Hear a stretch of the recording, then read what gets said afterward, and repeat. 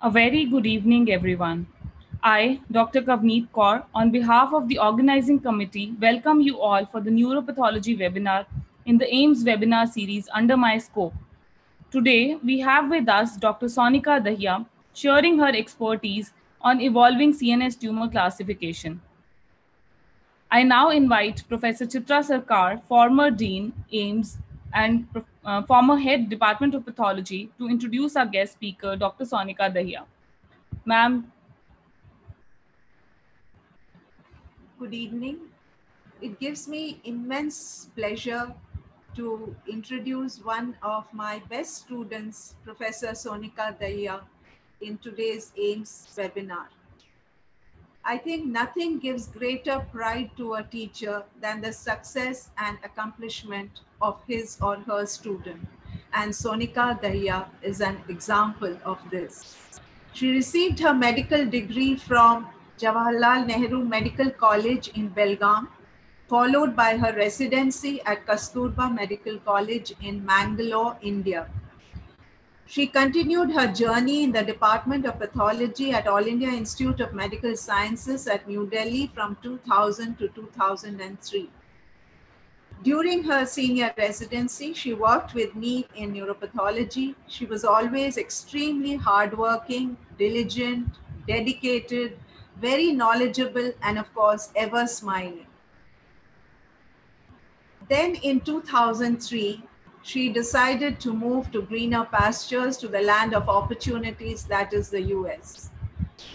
I played a small role in this when Dr. David Louis, the head of the Department of Pathology at the Harvard Medical School, wrote to me to suggest someone who would like to work on a breast pathology fellowship at his institute.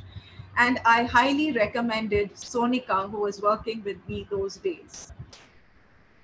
I must say, she was extremely apprehensive because it was in molecular pathology, which was very new in those days, as you can understand, in 2003. But I encouraged her to go, and there has been no turning back. Following her stint in the molecular pathology unit at the Mass General Hospital and Harvard Medical School in Boston, although she was offered a position of assistant professor here at AIMS, she decided to pursue an anatomic pathology residency at the New York University, USA, which was followed by neuropathology fellowship at Washington University.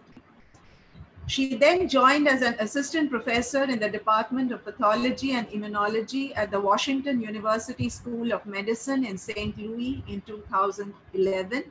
She rose the academic ranks quickly to become a professor in 2020.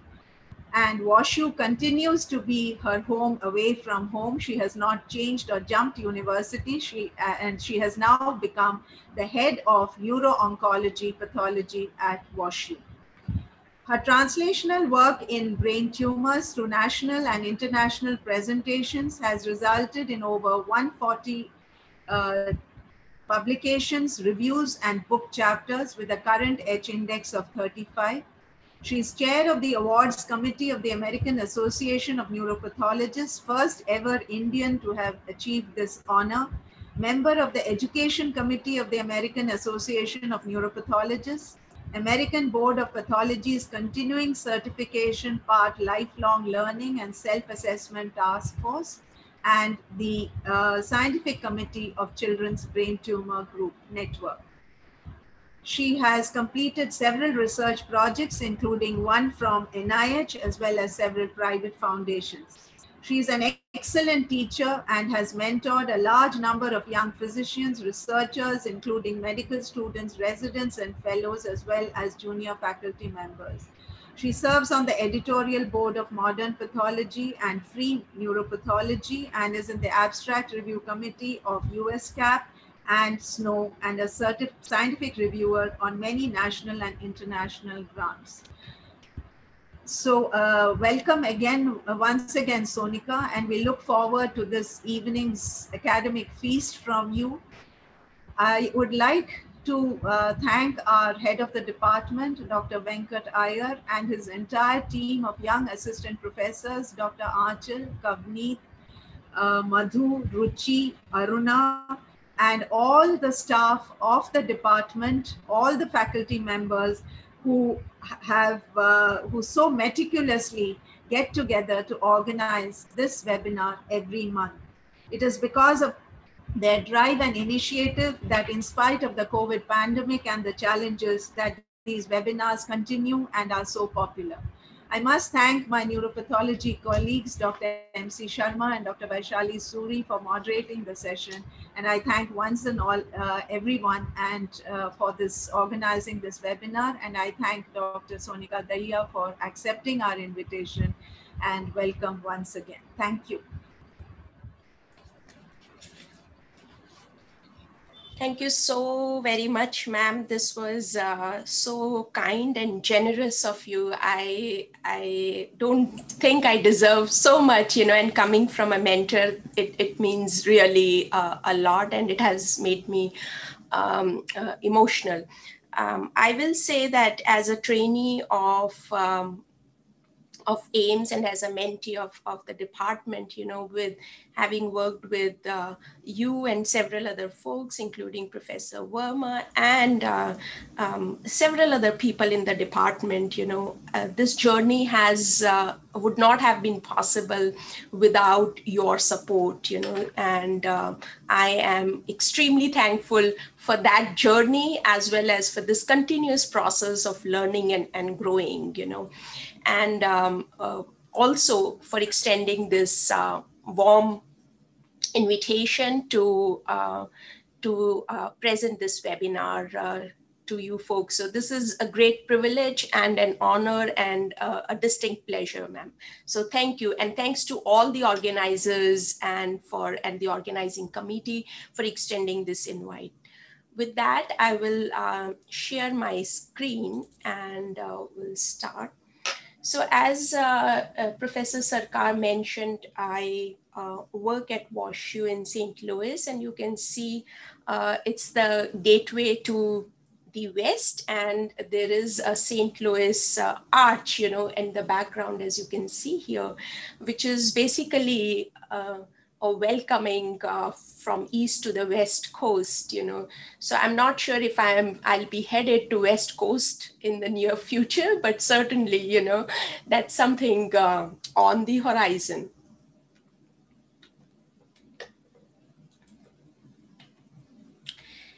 So before I start with my talk, I really wanted to share some glimpses of the place where I work currently, and some of the images here. This is the Danforth campus of WashU. You can see here Children's Hospital. So I'm in a unique position here. Not everybody here at AIMS, things are slightly different, where folks have exposure to both the adult and the pediatric brain tumors under the same roof. And I am also lucky and fortunate to have such an experience. Now, this is the Children's Hospital and the Siteman Cancer Center, which applies to the adult neuro-oncology as well as to our children's. And this is the Barnes Jewish Hospital here, which caters to mostly the adult population. But there are more than 30 hospitals that are affiliated, but these two are the big ones, Barnes Jewish Hospital and Children's Hospital. And the cancer center that we have goes by the name Siteman Cancer Center. So it's a huge topic. Like, neuropathology is quite different from rest of the systems for several reasons. And we don't have to necessarily go into the details of how and what is so different, but it is indeed true that in neuropath, not only does the architecture play an important role, which in histopathology overall does play a role, but also the mitotic count and going to high power is almost essential in every single case, for appropriate grading of tumors.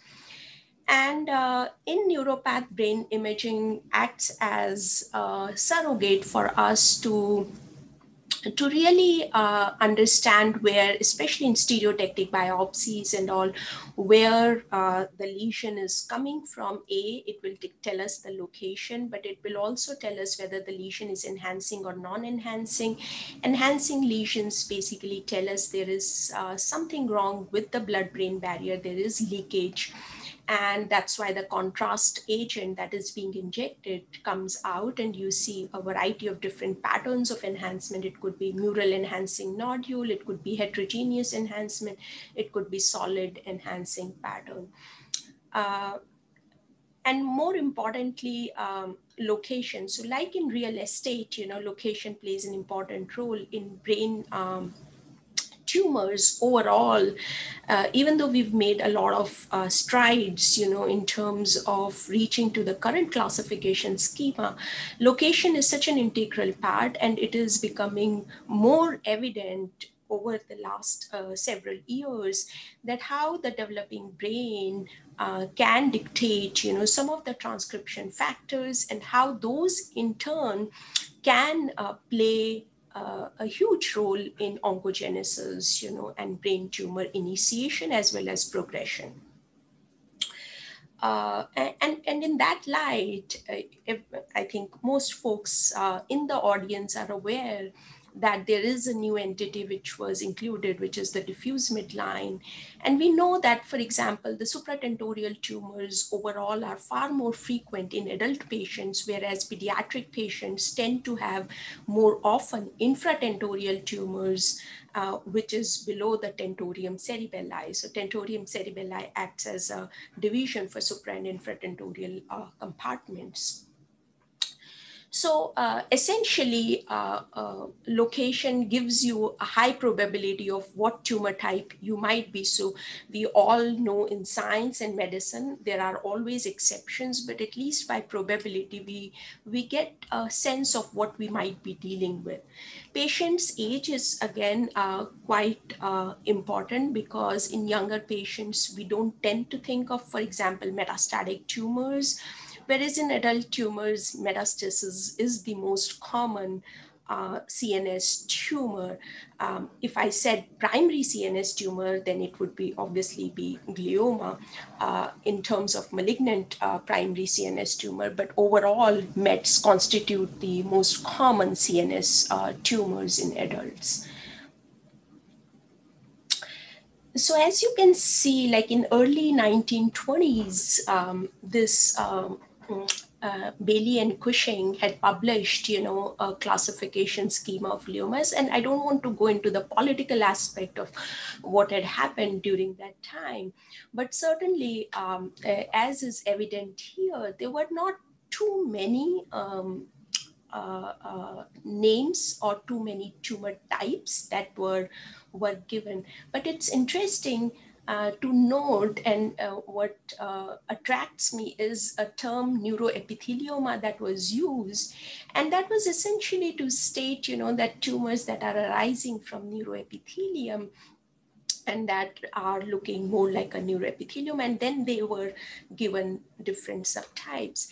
And this term had become sort of extinct, I would say, for a while, in between the classifications, WHO blue books when they came. But now in the recent classification schema, this term has again made an entry, and we are using it more and more: low-grade and high-grade neuroepithelial tumors, which essentially means something that has either glial or glioneuronal differentiation, and is a term which is an umbrella term for both of those.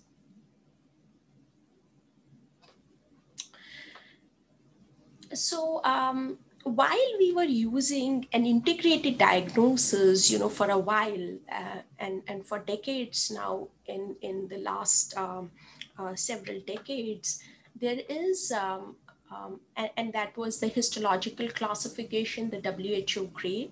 And this was being dictated by obviously the location, patient's age, imaging was taken into consideration, and then we were giving this diagnosis. But what happened at the Harlem Consensus Conference was bringing of the molecular information into this picture. And that led to a major change while from 2007 to 2016. So while the edition remains the fourth edition of WHO, it really brought humongous change in bringing about the integration of molecular diagnostics into our practice much more than what we were doing. We were using 1p19q co-deletions, for example, since 1990s, for oligodendroglioma diagnosis, that those tumors, the gliomas that have those alterations tended to have a good prognosis. And in some regard, in 2000s, we got the INI1 as a magic marker, as a protein product of SMARCB1 mutation, that, hey, when you have SMARCB1 alteration, those tumors are ATRT, which stands for atypical teratoid rhabdoid tumor. So we knew fact, at least some things about genetics, not the entire thing, but now through the Harlem classification schema, we have started integrating the molecular information. And two major things that happened in the 2016 WHO classification, I think it will not be wrong to say, were essentially between the diffuse gliomas in adults and embryonal neoplasms in adults. And as you can already guess, that in adults, diffuse gliomas are very frequent, and in children, embryonal neoplasms are common tumors. On the malignant side, benign tumors are the pilocytic astrocytoma and the ependymal neoplasms. But in the malignant category, embryonal neoplasms constitute the most common neoplasms. So few things happened in the diffuse gliomas. IDH mutation was brought as an important prognosticator as well as a diagnostic marker to distinguish diffuse gliomas that were IDH mutant versus IDH wild type, given their very different prognostic behavior. So that was made mandatory. Now the diffuse gliomas that had IDH mutation but also had ATRX mutation and P53 mutation were along the astrocytic lineage. And the ones with IDH mutation and 1p19q co-deletions fell under the umbrella of oligodendrogliomas. And the ones that were wild type were called glioblastoma. In the embryonal neoplasms in children, the two major things that happened, I would say, would be the medulloblastoma category, where integration of the pathways was given, like the sonic hedgehog pathway, the Wnt pathway altered, and then there were the non-Wnt non-sonic hedgehog. So broadly, three subgroups, and the non-Wnt non-sonic hedgehog medulloblastomas were an umbrella term for group 3 and group 4. And then there was one other tumor which got a lot of attention, and that was the embryonal tumor with multi-layered rosettes, which was essentially an umbrella term to encompass three different tumor types of etanter, which stands for embryonal tumor with abundant neuropil and true rosettes, ependymoblastoma, and medulloepithelioma. And that was thought to be characterized by chromosomal 19 microRNA cluster amplification. So C19MC altered. So those were essentially the major changes that happened in 2016. We are expecting a new WHO, and Professor Sarkar and several other members, in Dr. Sharma and other folks in the audience, I'm sure, are the authors. And in fact, Professor Sarkar played an important role in the C-Impact Now, which I'm going to come to. And so we know that the WHO is expected sometimes soon, perhaps this end of this month or next month. This is already the end. We were expecting an inaugural at the AANP meeting, which was the neuropathologist meeting in St. Louis, but it didn't happen. I think there was some issue with the publication, but I hear that an online version is ready, and it will be out pretty soon. So while the majority of the changes happened in the 2016 classification in the adult diffuse gliomas and embryonal neoplasms in children, the community was very well aware that the pediatric diffuse gliomas is a void. So that area really needed a lot more work to be done. And the work that needed to be done in that area was essentially because of their lack of IDH mutation, lack of 1p19q co-deletions in those tumors. So we are currently also mostly relying on histologic subtyping of these tumors, diffuse gliomas in the children. And the two age groups, even though they might share ATRX alterations, they have an IDH wild type background in pediatric tumors. And then the high proliferation indices that are seen in the younger age group.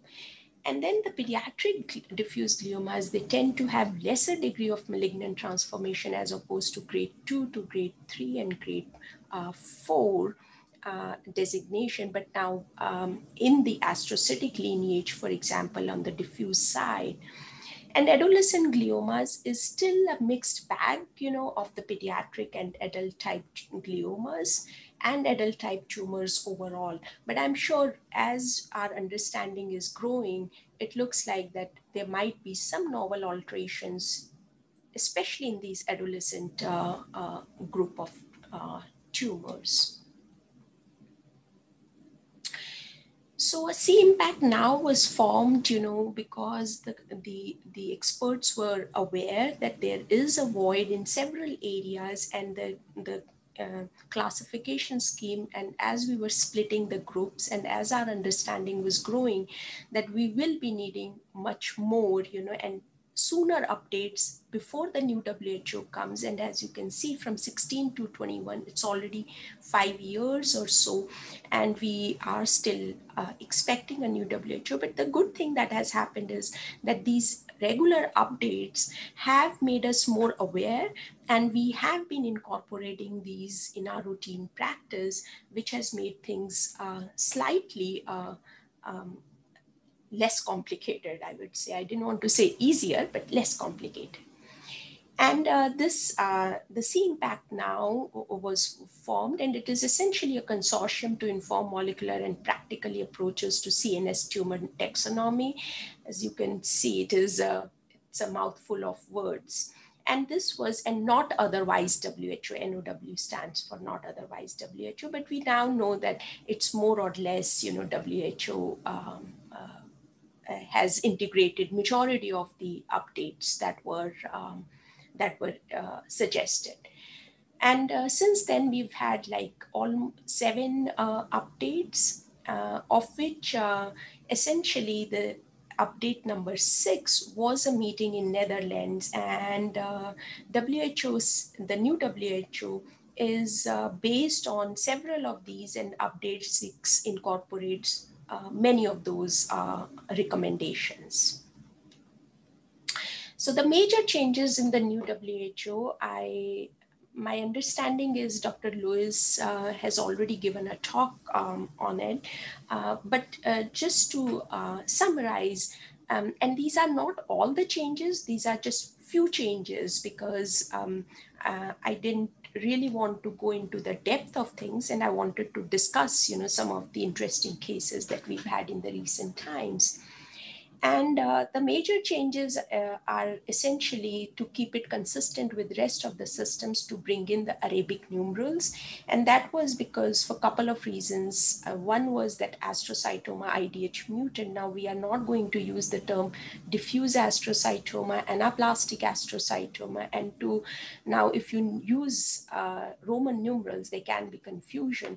So it was essentially to get rid of that. IDH testing is mandatory for diffuse gliomas in adults. No IDH mutant glioblastoma now. All the glioblastomas are basically IDH wild type, and any tumor that is now IDH mutant will get a term astrocytoma or oligodendroglioma, depending upon the concurrent alteration that it will have. No such term as diffuse astrocytoma or anaplastic astrocytoma, at least in the adult side. GBM diagnosis can be made even without histologic features. So even if you have like a diffuse astrocytoma, and I'm using that term here, but we know that IDH wild type tumor should not be given that term, but it is basically to imply diffuse astrocytic glioma, which has basically any of the molecular features such as EGFR amplification or polysomy of 7, that is gain of 7 and combined loss of 10, which is where the PTEN is present. So either of those two, or presence of third promoter mutation. So these can be standalone criteria, or they can be in a variety of different formats, permutations and combinations. Obviously a GBM diagnosis will still be made if it has endothelial cell proliferation or necrosis. Mixed oligoastrocytoma is essentially extinct now. There may be only rare reports, of hybrid features, diffuse gliomas harboring both of those features. And a lot of progress has been made on the pediatric gliomas and glioneuronal tumors, or the neuroepithelial tumors. They are rarer. Obviously, pilocytic astrocytoma, which constitutes majority of the pediatric gliomas, and diffuse midline gliomas, there has been a lot more progress that has been made in addition to the diffuse gliomas and other glioneuronal tumors. Location has also been removed for some tumors. For example, chordoid glioma of third ventricle and things like that have been myxoid glioneuronal tumor of the septum pellucidum. So the latter terms which contain location have been removed. So I'll just pause here if anybody had a comment, because I did see Dr. Sharma coming in. So I'm not sure if we have a question from the moderators. I'll just pause, and if nothing, then I'll start with first case. You can start with the case, Sonika. Okay. So the first case is 5-year-old girl who presented with actually a huge right temporal hemorrhage. And while this was resolving, she also underwent a spinal imaging and was found to have a spinal mass. So they went after her spinal mass and they biopsied that. And this is the H&D from the spinal mass. So basically, it has a rather uniform look. So very cellular A to begin with. It's nothing like normal architecture. Has a lot of vascularity, as you can see, but the vessels are mostly in glomeruloid type fashion. So there is microvascular proliferation, but it is more in a pattern of glomeruloid type. And then there is some myxoid, this pale myxoid matrix in between. And the cells overall, there is dense cellularity. But this nuclei look rather uniform. And this is just another field which is showing some microcysts in between, which contain this pale myxoid matrix mucosubstance. And then you have these rather uniform. There is mild pleomorphism, undoubtedly. But despite the cellularity, there is not much in terms of mitotic activity. So it tells us, what does it tell us?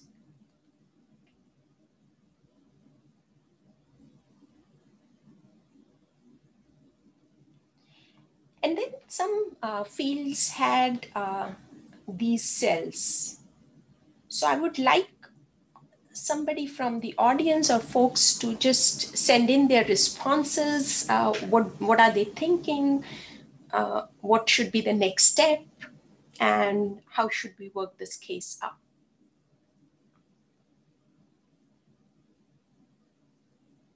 So a tumor that has fine fibrillarity in the background, you can notice that it has this cobweb sort of appearance. Some pale myxoid matrix we saw. There was uniformity, but we also are seeing some of these multinucleate cells. Overall, less, the mitotic activity isn't much.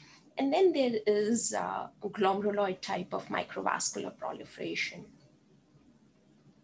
This is Ki67, which essentially confirms our morphological impression that the mitotic activity is pretty low within this tumor. There are scattered immune cells and endothelial cells that are lighting up, but the tumor cells are essentially negative. So if we have any responses from the audience, it will be great to know those, because I think I was told this would be an interactive session. At least there will be some delay, but I'll be happy to receive folks' comments and thoughts and how and what should we do now. Next.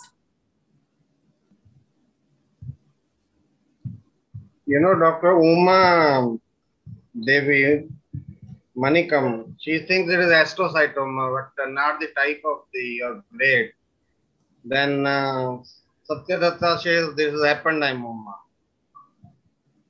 So ependymoma means it's I don't know what grade is, what grade they are saying. Okay. But I feel, have you done the reticulin stain? Reticulin is negative, sir. Okay. Could it be mesopapillary ependymoma?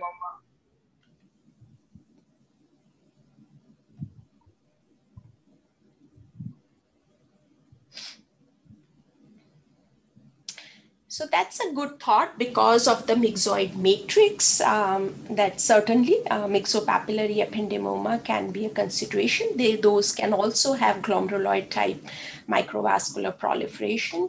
However, I was pointing out at these cells which are essentially pennies on a plate, and I wanted to grab your attention.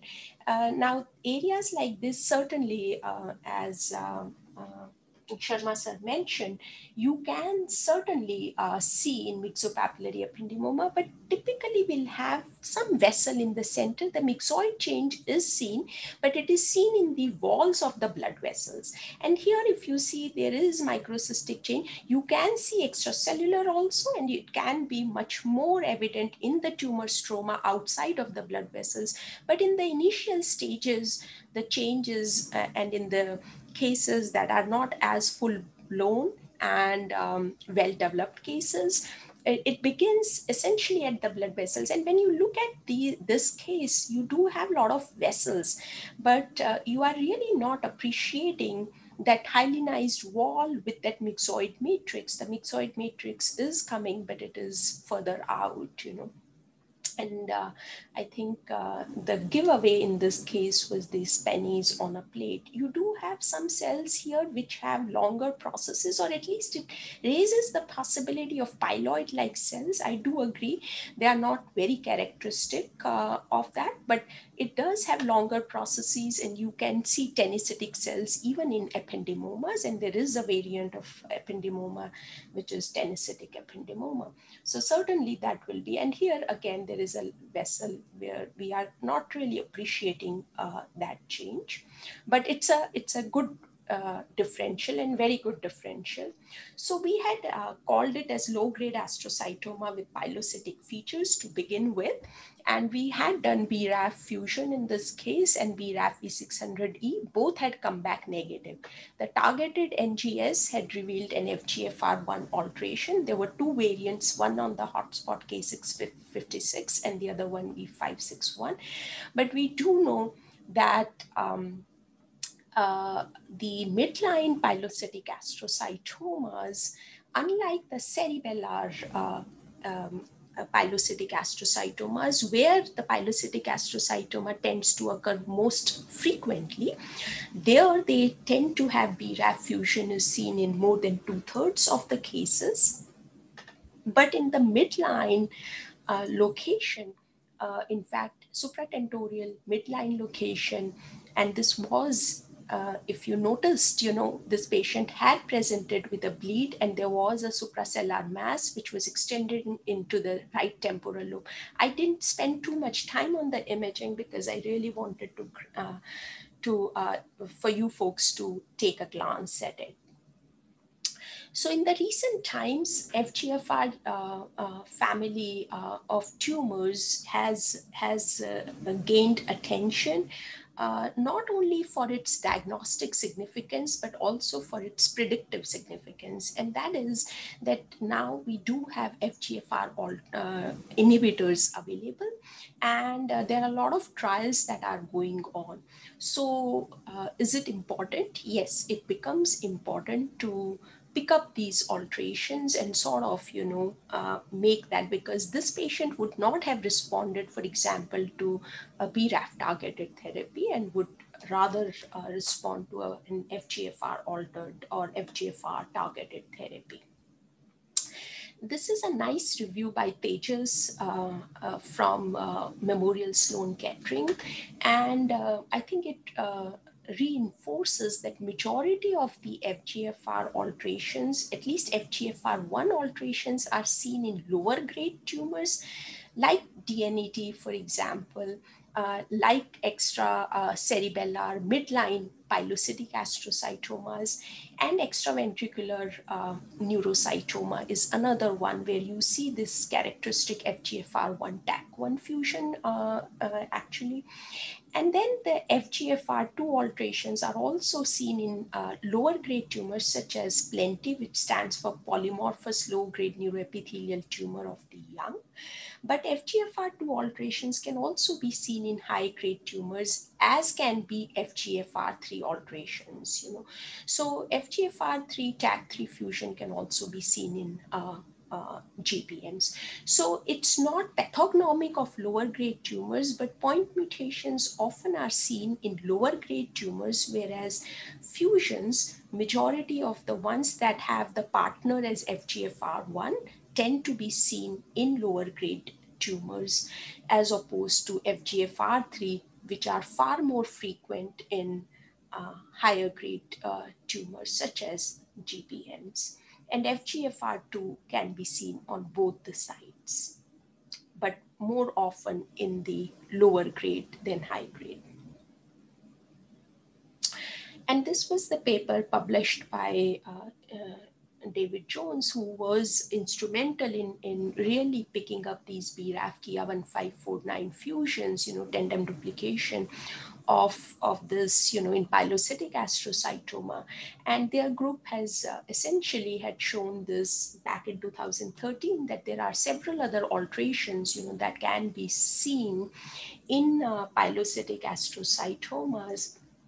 And one thing that might be important to note is that there may be some tumors that can have concurrent alterations, and I think just to keep this thought in the back of your mind, because this was back in 2013 and things have changed, but it is an important proof of concept here that sometimes these alterations, even though they are driver alterations, they can be concurrent alterations, and how they could play an important role in the prognosis of some of these tumors.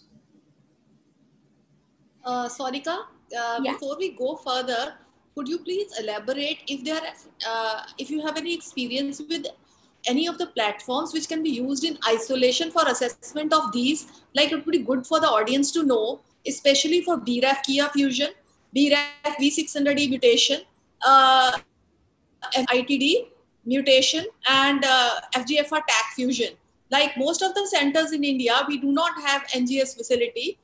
And if you could just summarize which platforms should we, go ahead with if we encounter such cases and we want to give molecular information, as NGS would be a difficult task in most of the places in India. Thank you. Yeah, I think that is that's not only a problem in India. I think that's a worldwide and it's a global problem, because insurance is a big issue even here in US. That's why methylation profiling and methylome has been a struggle. Now more recently, NIH has started doing it for free because they received a lot of funding. So Dr. Ken Eldapi's group, they are doing it, and we have started sending, for example, for methylation profiling. We don't have it in-house, We also are in the process now of doing whole exome and, and whole genome sequencing. We were debating whether we should go with whole exome, whole genome. So that is still work in progress at our institute, and how we can reimburse for the methylome. But coming back to your point about so BRAF point mutations, at least the V600E, we have an immunostain, so that can be done. And I think in the past few conferences at the NPA, the Neuropath Society of India, and the ISNOCON, those talks, from you folks have been very illustrative that, it can easily be done. Likewise, the BRAF Kia fusion and the BRAF break apart FISH probe is helpful, because the fusion probe can be challenging because there are variety of different axons that it can bind with. So the break apart probe is really good from that perspective, for the BRAF fish studies. Lastly, for the FGFR, we don't likewise we don't have, like, we have the BRAF fusion probe, the break apart probe, we have the BRAF immunostain, but we do not have FGFR, for example, immunostain, because for now there is an FGFR3 antibody. We don't have any experience with that. We don't have any experience with FGFR fish testing. We are detecting all of these by targeted NGS. So it is true, and that's why you saw that how this diagnosis was, it was called a low-grade astrocytoma with pilocytic features. Had we gotten FGFR1 initially, perhaps we would have been more dogmatic, and called it as pilocytic astrocytoma, and sort of written a blurb, there. And it is a CSF dissemination in the comment. It was a drop met, but I think perhaps we could have been much more dogmatic, I believe, stating that since there is high frequency of these supratentorial or extracerebellar midline pilocytic astrocytomas have this point mutation, and so it is likely, and it sort of supports that, and with the histology and morphology that we were seeing. But since we were not seeing that, or we didn't have that information initially, we called it as such, low-grade astrocytoma with pilocytic features, and see comment. And in the comment, we had put in that, an integrated diagnosis will be issued following the targeted NGS results. And some institutes here, for example, they amend the report, but for us, it is a big deal, like, to amend the report, because it gets counted as corrected report or something, like major, like anything that you do major amendment where you are changing the top diagnosis. So what we have been doing, and it's a different style, for example, MGH, and I know Dr. Lewis's group, for example, they amend their reports, almost all of their reports. But at WashU, what we do is we issue this report, and then when the NGS report comes, we issue an addendum, and we just say that, this was low-grade astro with FGFR1 altered. Yeah. I hope it helps and it answers some of the Sonika, questions. how good is ISC for VRAF? Sir, in our hands, BRAF has been working fine.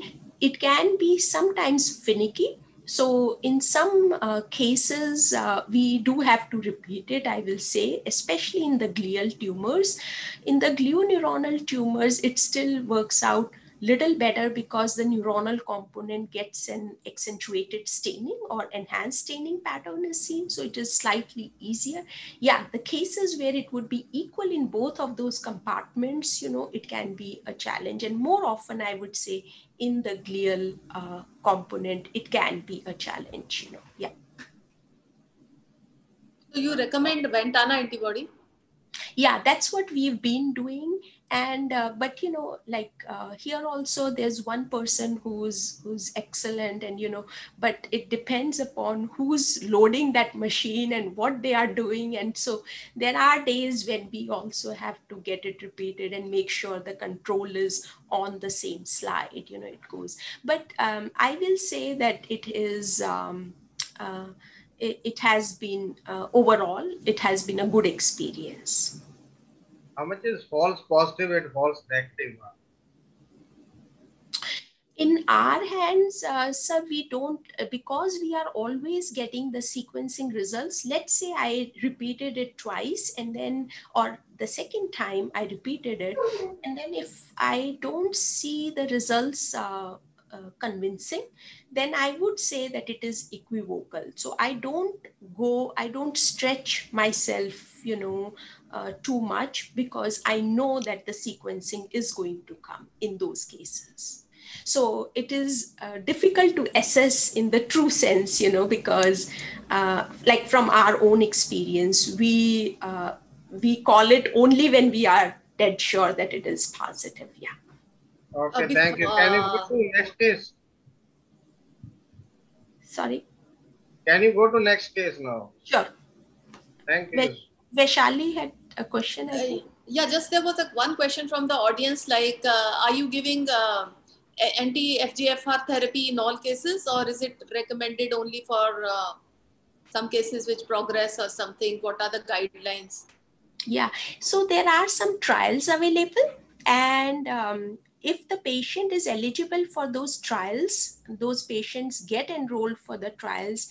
And then if the patient, for example, doesn't is not eligible, then they try to get them, off those trials, and through like industry or industry sponsored, those take slightly longer time because of the insurance and all wouldn't pay. And so if there is a rapport with that industry and they have an interest, in those cases, it will be given to those patients.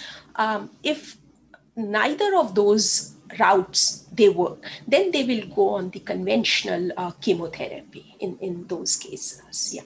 And every attempt will be made then, when they recur or something like that. But as you know, these are rather recent developments in the field, so there is more drive. And because in pediatric tumors we don't have too many of these trials available. Now we have a huge availability of the BRAF inhibitors, MEK inhibitors, mTOR pathway inhibitors, and likewise the HTEC inhibitors for the diffuse midline glioma. And the big one nowadays is the ONC group, ONC 201. And I've heard there are several variants of that ONC, which is the dopamine agonist drug, and it is supposed to be giving good results, for those diffuse midline gliomas, H3K27 mutant. But FGFR1, we are still in the NTRK inhibitors. Those are relatively new. We had like the NTRK one also is a multi-institutional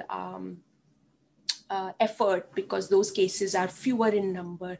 And there is one of our patients went on an industry sponsored trial also.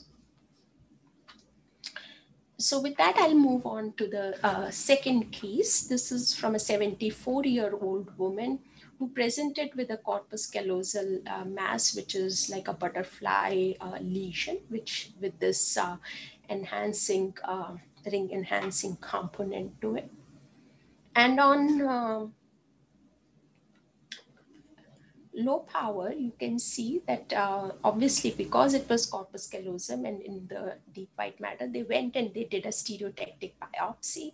And much of it is, you can see the native oligodendrocytes, but you are seeing that it is slightly more cellular. Let me just go back. It is slightly more cellular than what we typically are used to seeing, the white matter. But overall doesn't look too bad. In another area, which is right here, you can see indeed these are abnormal cells. Many of these, in fact, are abnormal cells. Maybe this might be a normal oligodendrocyte, but when you compare these guys, they are definitely far more larger, have rather regular nuclei, much more uniformity to them, no necrosis, no mitoses, and essentially rather banal looking or lower grade looking, I would say. But then in other areas, so there were three biopsies, 3 parts that were sent, and these were all stereotactic biopsies. Parts A and B were essentially the two slides that you saw, and this came from part C of the same case. And this definitely had a different flavor. Now you are picking up, high cellularity or dense cellularity as compared to the previous two images. And then you are also seeing a lot more pleomorphism and areas of necrosis. And the pleomorphism is unequivocal here, and I think all of us will agree that there is pleomorphism within these cells as compared to the last ones.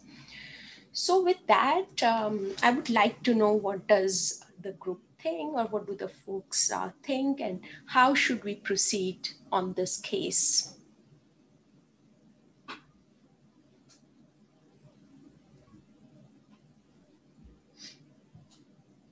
So an older person, 74-year-old with corpus callosal lesion, midline lesion, has some areas that were very uniform looking, but other areas that are unequivocally high grade with areas of necrosis, a lot of pleomorphism and dense cellularity.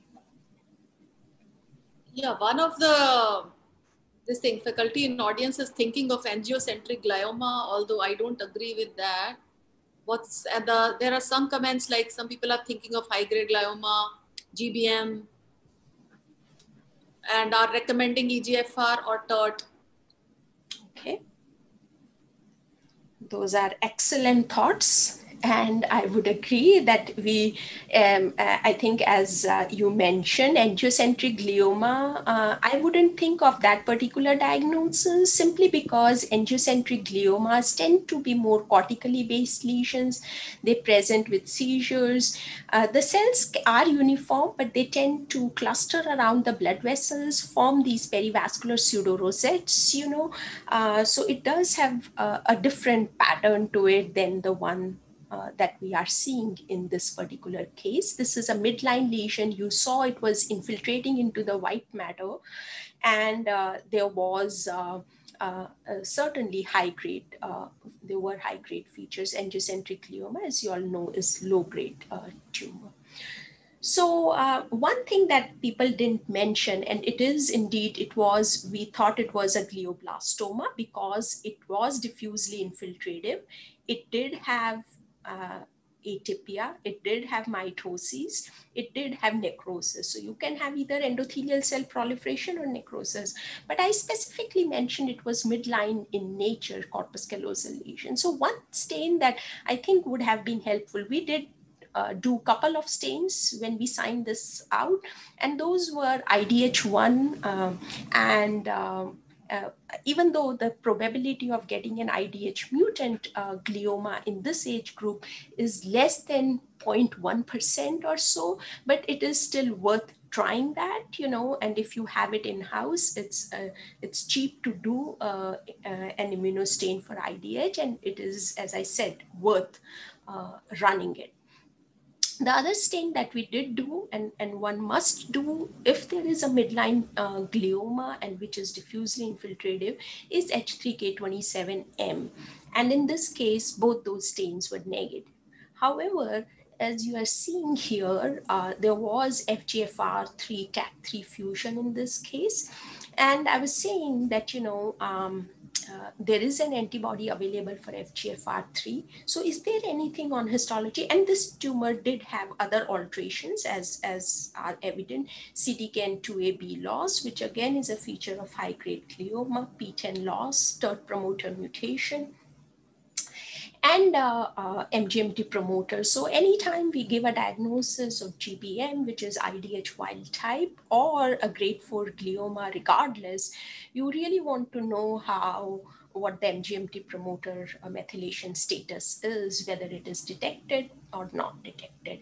And we are using currently methylation specific PCR. There are a lot of places that have switched to targeted NGS itself for the methylation of MGMT promoter. So the final diagnosis, integrated diagnosis in this case, was added with the MGMT promoter and MGM unmethylated and FGFR3 TAC3 fusion positive. Our initial diagnosis was essentially glioblastoma IDH1 wild type by immunohistochemistry. That's how we write it, and WHO grade 4. And both of these things had come back later, so we just issued this as an addendum. Now, as Sonika, there are two questions like, are you using any antibody for FGFR3? And there's another question like, should we consider H3K27 in adults as well? Yeah, so we don't have an antibody for FGFR3. I think I mentioned it earlier also, but I will say it again. No, we do not have an antibody for FGFR3 in-house. Yes, even in adults, our routine practice is that as long as the tumor is in the midline, whether it's a pediatric or an adult diffuse glioma, we are doing H3K27M staining. So yes, it's a very good idea to do H3K27M. We've had a few cases, and in fact, our oldest patient in-house has been a 78-year-old person who had a diffuse midline glioma. So it is still worth a try, you know, and worth the try simply because one could argue that, you know, the IDH wild type GBM as well as a diffuse midline glioma H3K27M mutant, both are going to have worse prognosis, you know, like their median survival isn't more than 1.5 years. So what's the whole point? I think as we were discussing, you know, earlier briefly though, that ONC201, you know, the HTEC inhibitors were tried, you know, in these patients with diffuse midline glioma with not as much of success rate. Those trials are still ongoing, so I think it will be too early or premature to comment too far with that. But what from the snow meeting data and the data that is came out last year, this ONC201 trial has been showing very good results so far. So we are seeing better results, you know. So is there a difference? Yes, it will make a difference eventually, you know, but for a 78-year-old, yeah. But I think if it was my family member, it would matter, you know. So yes, I think in the bigger picture of things, it does make a difference. Yes.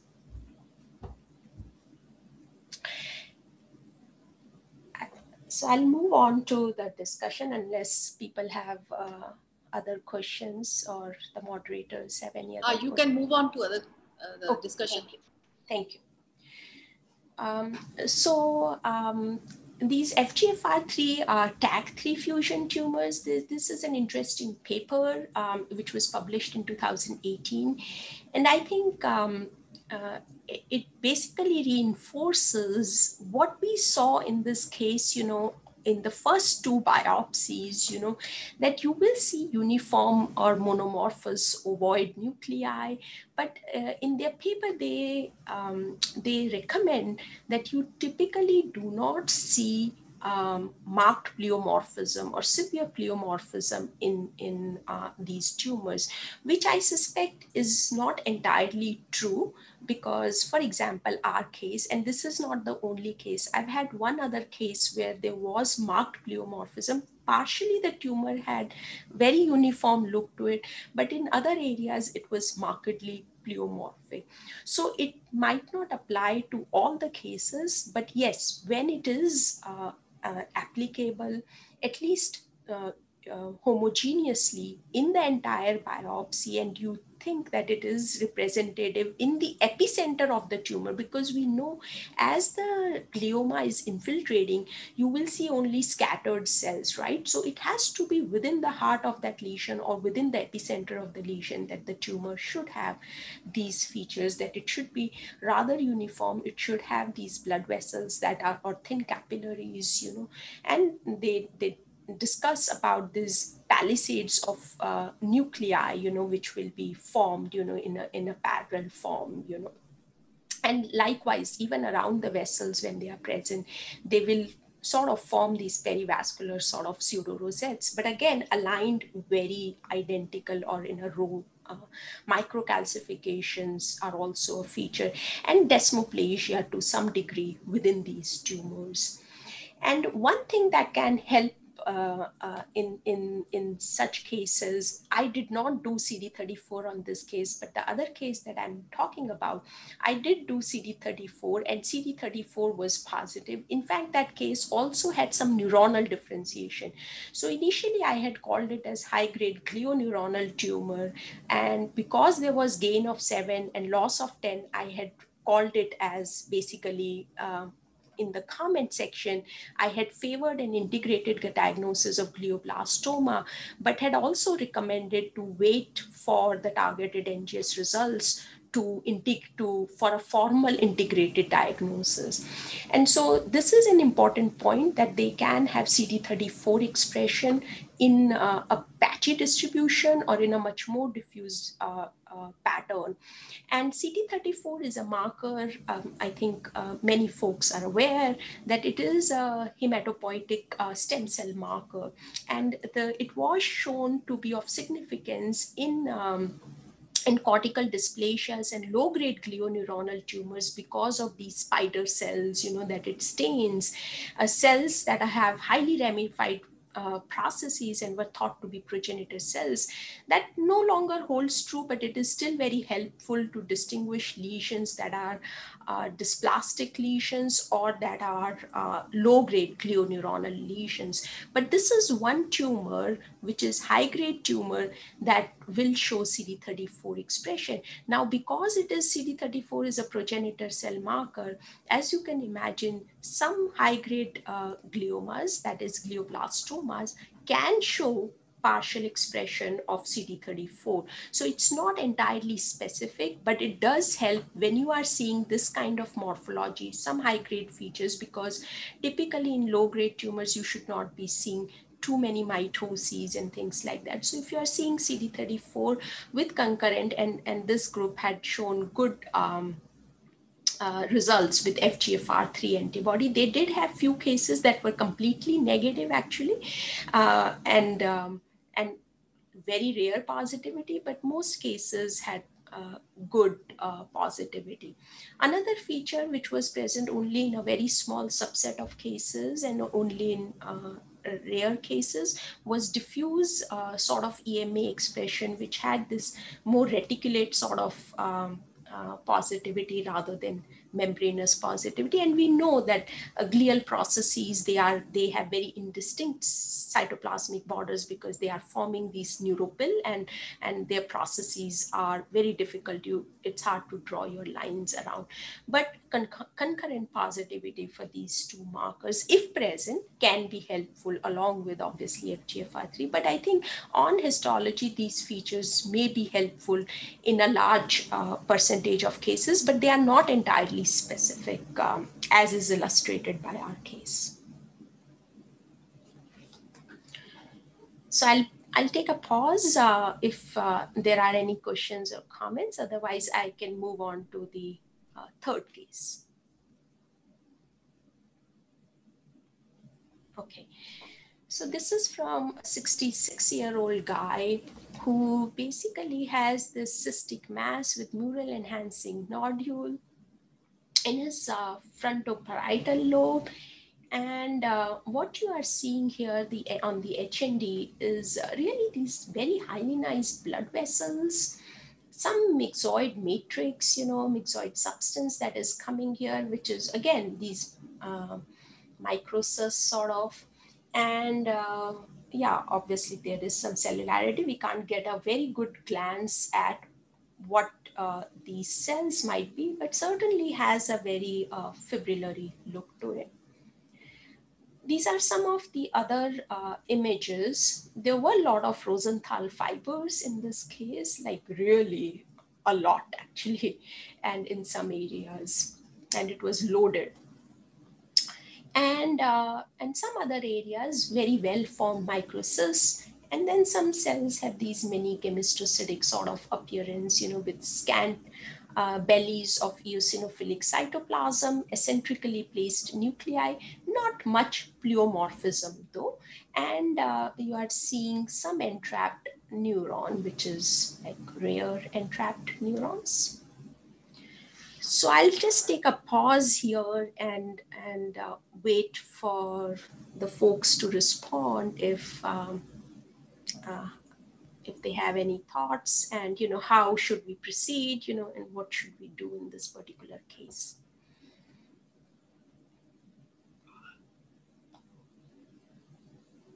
So 66-year-old guy, cyst with mural enhancing nodule, highly tonized blood vessels, quite vascular tumor overall. It does have solid areas because this area looks completely solid. Does have microcysts, does have rather uniform appearance, and has this abundance of Rosenthal material. Sonika, some people say this is a pilocytic, Dr. Rathi says is pilocytic astrocytoma. Okay. Grade, I don't know. That's an excellent thought. And that's what I was thinking, but as I was showing here, these areas, and there were other areas where it did have infiltrative margins, but my thought process was also that, we are likely dealing with a pilocytic astrocytoma that does have infiltrative borders, or it is a funny pilocytic, was where at the time of sign out at multi-headed scope, with our trainees, that's what I said, that, but it's very funny. And it did have entrapped neurons. They didn't look like dysmorphic neurons. It wasn't like it was forming ganglioma. So clearly it was infiltrative. So it did have a characteristic infiltrative pattern, which would be quite, you can get infiltration within pilocytic astrocytoma, especially the ones in the optic pathway are almost always infiltrative, right? And then sometimes, or not that sometimes, but frequently in NF1 setting, when they occur in cerebellum, also they tend to have infiltrative margins. But this is we saw this was a cerebral mass. Patient doesn't have history of NF1, or I didn't say, so likely didn't have. So it doesn't fit in with our regular impression of pilocytic astros, where some locations it can have infiltrative margins. Now, the ones which used to be called as high anaplastic ones, they could have, infiltrative margins. But this tumor had rather uniform look. It did have microvascular proliferation focally, though. So, Sonika, other thoughts are like people are thinking of plenty or an astrocytoma with pyloid fuzz or a glioneuronal low-grade tumor. These are differentials which audience has given. All very good thoughts, astrocytoma with pyloid features, great thought. And I think with the new WHO coming out and in the C-impact, so the pilocytic astrocytoma with anaplastic features, the tumor, which never got a specific diagnosis in the previous WHO, but it was thought that those tumors likely correspond to WHO grade 3. Now that tumor is being reclassified as high-grade glioma with pyloid features. It has although that tumor, the classification of that tumor, high-grade glioma with pyloid features, is the name itself says with pyloid features, but some of those cases may not have pyloid features, and it came out on the methylation class, right? But we know that there are certain characteristic features. I'm going to talk a little bit more about that, so just hold on to your thoughts about that entity for now. But yes, that's a great thought. Another thought which was given was low-grade glioneuronal tumor. Again, the diffuse infiltrative pattern, can it happen? Yes, it can certainly happen. But to get so much of Rosenthal material, to get this, which glioneuronal tumor is one thinking of? Then one has to boil down to what tumor is one thinking of? It doesn't look like usual ganglioglioma, as we were discussing, because it didn't have dysmorphic neurons. Neurons looked very much like native cortical neurons that were entrapped. It didn't look like DNET. It didn't fit in with that. RGNT, which is rosette forming glioneuronal tumor. So like the entities, the distinct diagnostic classes that we know of, papillary glioneuronal tumor, it didn't necessarily fall into any of those categories. And as we would do, whenever we have a glioma and we are seeing infiltrative growth pattern, IDH1 will be the first marker that we would want to get. And this tumor did have IDH1 R132H, and I have to say I was a little surprised by this, because I was hoping that this would turn out to be high-grade glioma with pyloid features. ATRX was retained throughout, so for high-grade glioma with pyloid features, again, you will see ATRX loss in those cases. This tumor did have a P53 mutant staining pattern, and on sequencing, it was confirmed that it did have IDH1 and P53 mutation, and MGMT promoter was methylated. Because of the presence of focal microvascular proliferation, this was called as astrocytoma IDH mutant WHO grade 4, harboring pilocytic astrocytoma-like features, and MGMT promoter was methylated. This diagnosis was rendered, except the MGMT promoter methylated went in later, but rest of the diagnosis went in as such, and the NGS sort of confirmed our impression. So as our understanding is growing, it is equally true that we will see some zebras, which our morphological impression is of one thing, but I think it is important to keep the same working workflow. And if you are seeing that there is something funny about a case, there is infiltrative growth pattern, unusual location, it's not fitting in with the locations where you would think, so it is a good idea to run your usual infiltrative or diffuse glioma stains, and I think it's a reinforcement of that. This case is certainly a reinforcement to that impression. So back in 2018, this the current C-Impact 6 was actually, this paper formed the basis or the foundation for that high-grade glioma with pyloid features diagnosis. And this was initially called anaplastic astrocytoma with pyloid features. Now, because there is no anaplastic astrocytoma, as I was saying, in the new WHO, so it was not, it didn't make sense, obviously, to have anaplastic just for this tumor, and that's why the diagnosis was high-grade glioma with pyloid features, and this basically has recurrent MAP kinase pathway. So you can see BRAF fusion. So a subset of these tumors that we used to call pilocytic astrocytoma, for example, with anaplastic features, will fall under that category.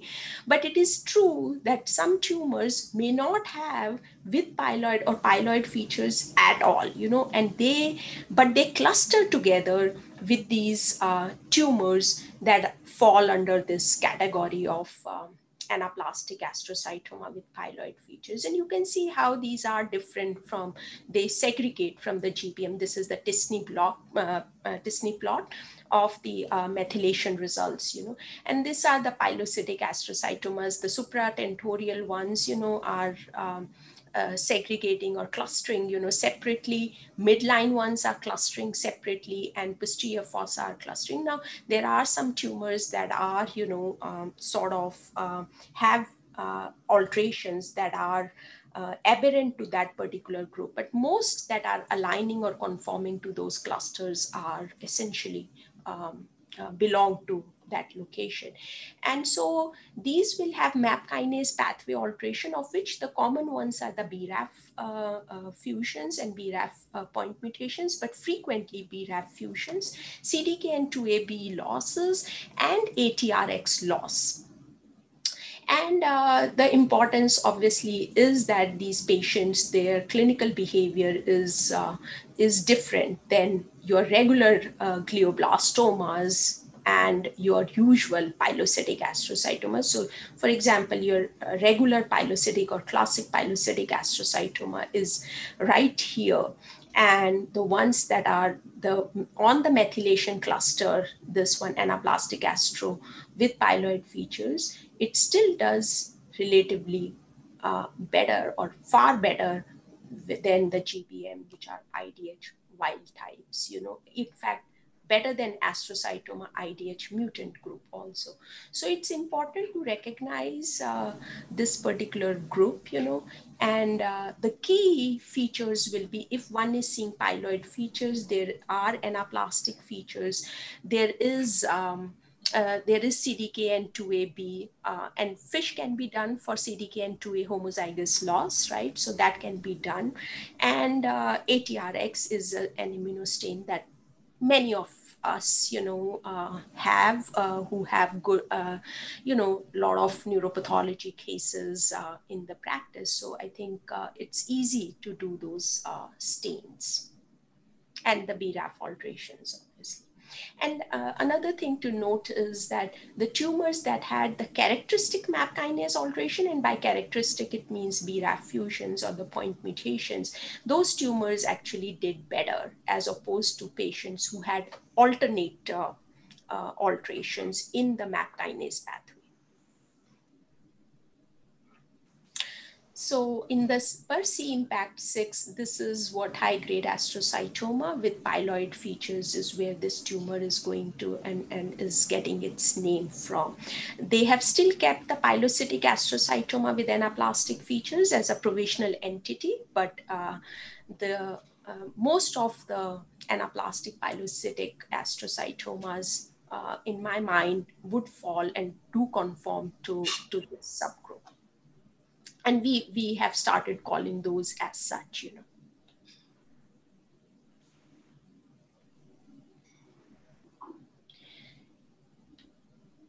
So in contrast, because I showed few cases that looked like, that they would turn out to be pilocytic astrocytoma, I thought it is pertinent, to bring in, the classic example of pilocytic astrocytoma, which is essentially cyst with mural enhancing nodule in the infratentorial compartment in the posterior fossa in the cerebellum of a child. The three most common tumors, with cyst with mural enhancing nodule, one would think is whether it's a pilocytic astrocytoma, ganglioglioma, or hemangioblastoma, in that location.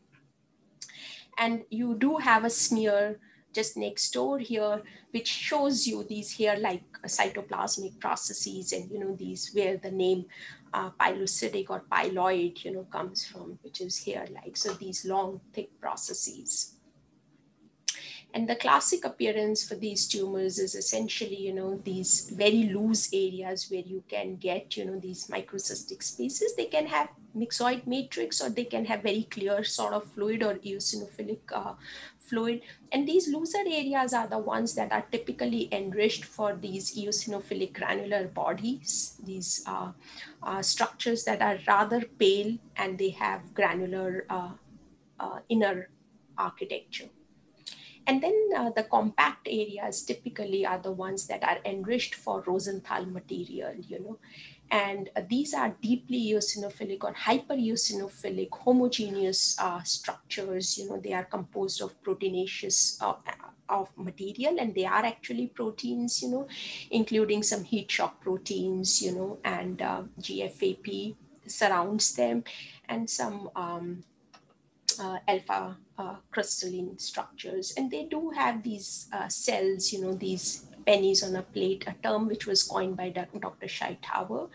And these are helpful in the diagnosis. They are not pathognomic, but certainly helpful when you are seeing a constellation of all these findings. And BRAF fusion FISH is positive in a large subset of these patients. 2/3 of the posterior fossa ones are positive actually for BRAF KIA 1549 fusion. So recently we published, this work is just accepted, and I think I wanted to bring up this, a very small point, and the point is that the low-grade gliomas in general, they tend to have lot more immune cell infiltrate, and there are drives, they are enriched in microglia as well as T cells. So there is some drive now to use immune therapy, or to use some of those in combination with the targeted therapy such as BRAF, in these tumors, as opposed to the high grade gliomas, which often tend to be and are immune cold tumors, right? They don't have much in terms of any immune cell infiltrate. Unless a tumor is hypermutant or the tumor mutational burden is high, immune checkpoint inhibitors don't work in those tumors.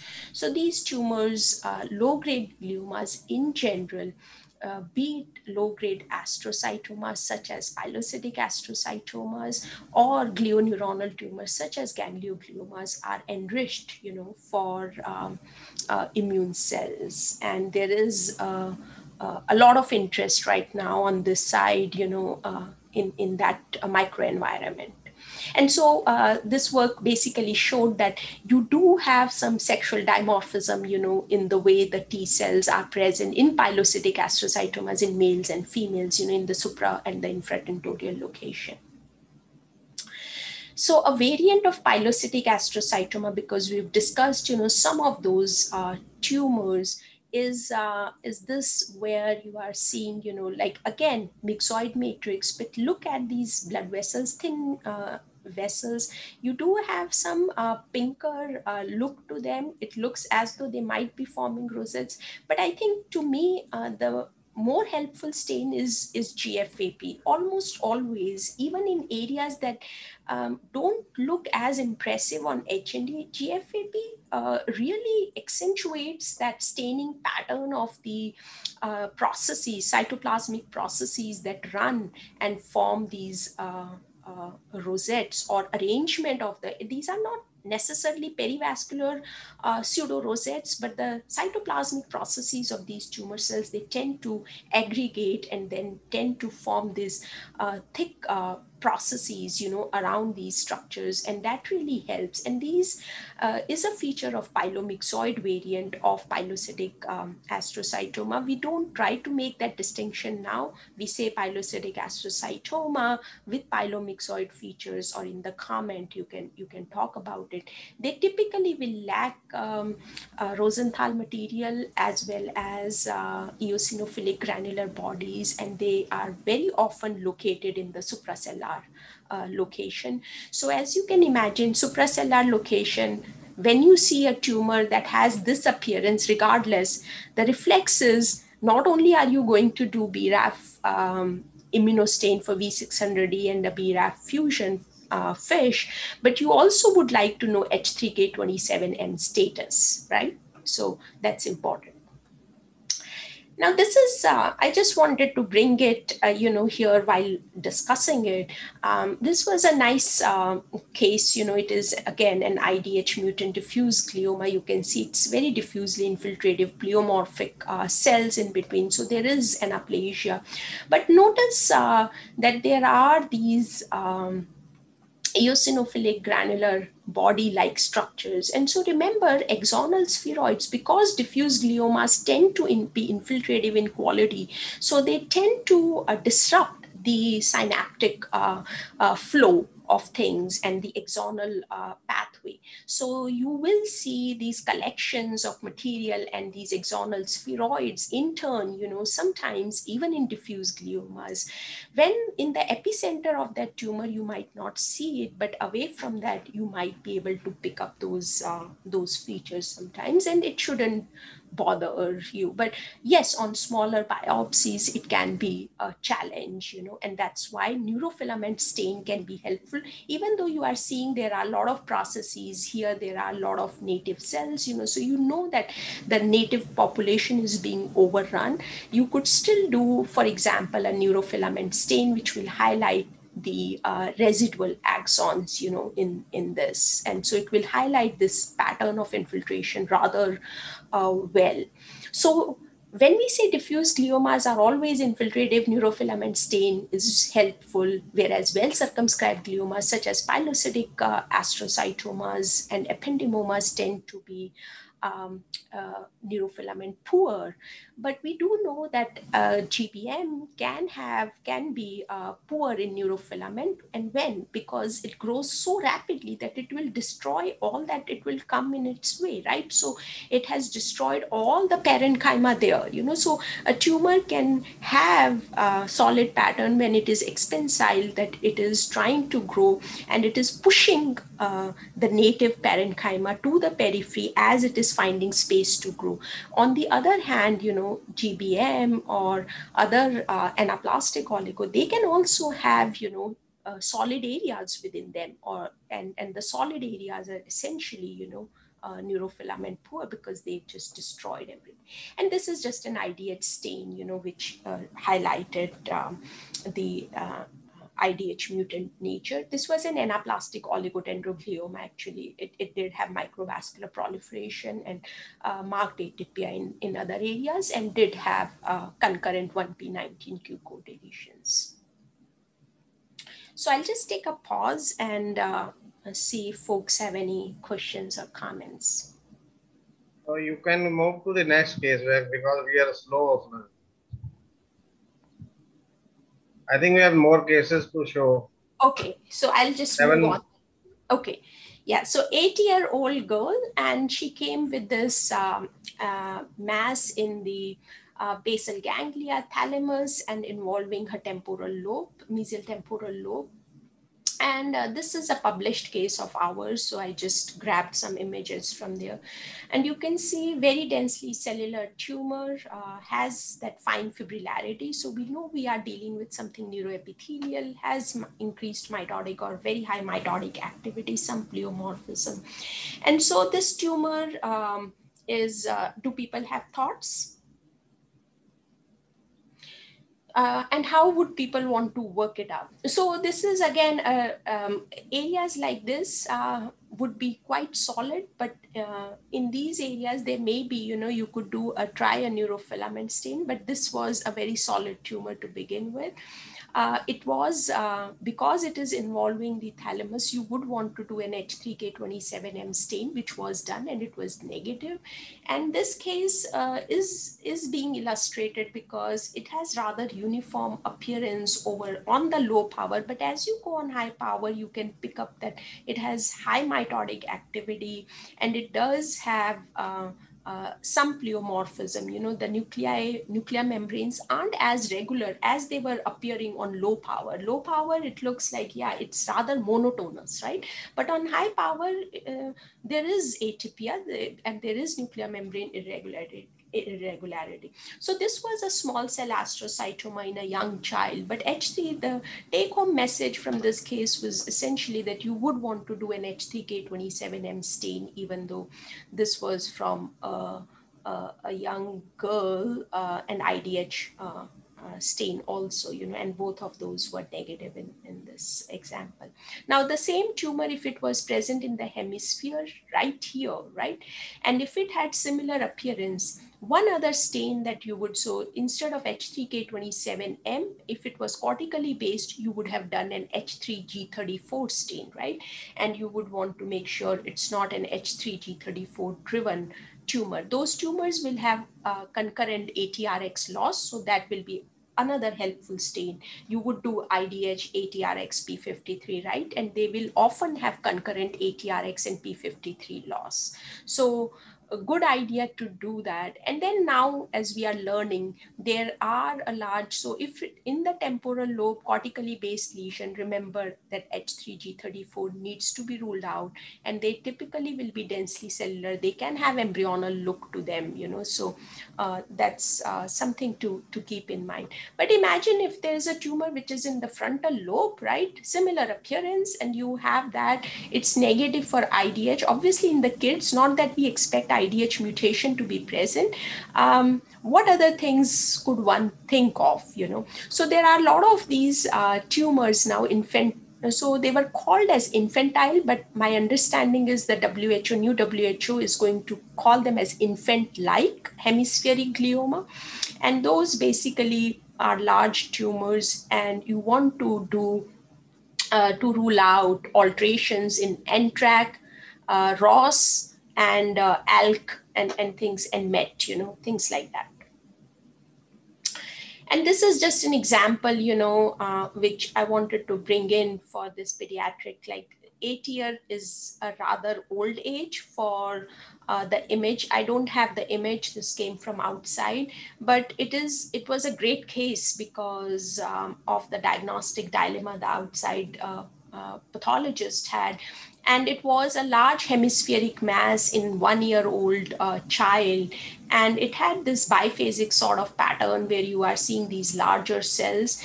And then it looked like as though it may have some fibroblastic look to it, in between, especially on this slide.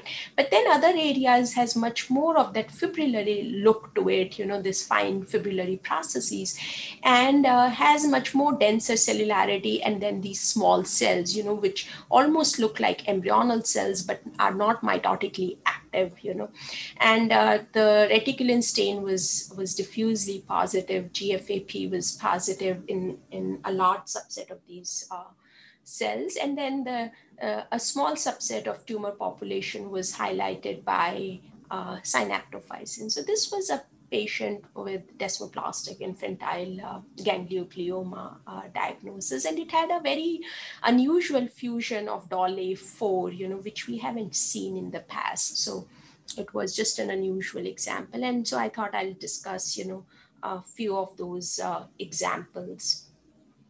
This was a case, and I think some of you might have already seen it. It was presented at the Neuropath conference, and the entire case is courtesy of Dr. Nima Sharifai, who is a fellow who worked with me on this case, and he took great images.